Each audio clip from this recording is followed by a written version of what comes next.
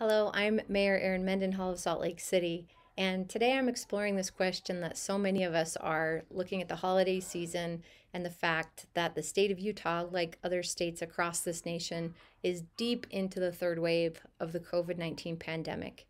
With me today is Reverend France Davis. Reverend Davis, thank you so much for taking a minute to talk with us. Thank you. It's my pleasure. Will you tell us a little bit about how your family is planning to celebrate this holiday season differently, maybe, and more safely for COVID? Well, for this Thanksgiving and Christmas, we're planning to stay at home and leave the family members at their respective homes. We'll go by and wave at or speak to the grandchildren, but for the most part, we'll all stay at our respective homes.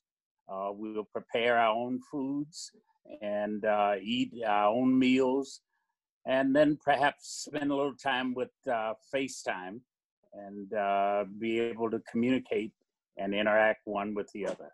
I really appreciate that. And it's been interesting how technology has been so available, not to enough people, but to so many people, and been able to knit our families a little closer through this time of crisis with the pandemic. It's been a really great blessing. Well, we have been preparing for the use of technology for many years.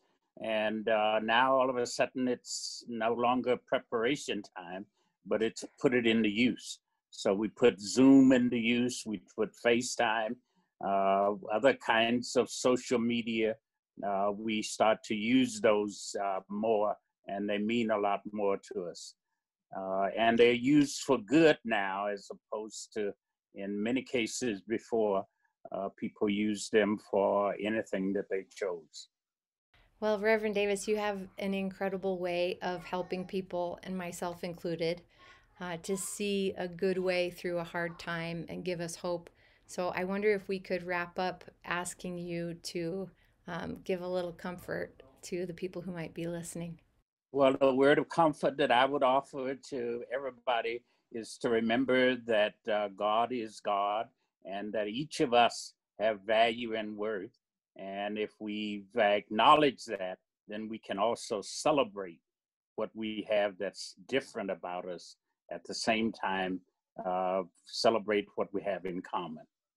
Well, Reverend, I wish you and your family a very safe and happy and healthy holiday season. I am so grateful to know you, and I'm grateful that you're a part of our community in Salt Lake City. Thank you. Have a good Thanksgiving and a good Christmas. And for anybody out there who's listening and wondering about what your holiday plans may need to be reimagined into, we would love to refer you to cdc.gov, where the CDC has great recommendations on different ways to go about the holiday safely and make sure that you and your loved ones can celebrate this holiday unencumbered by illness. Take care and be well. We will get through this, and we will be stronger together.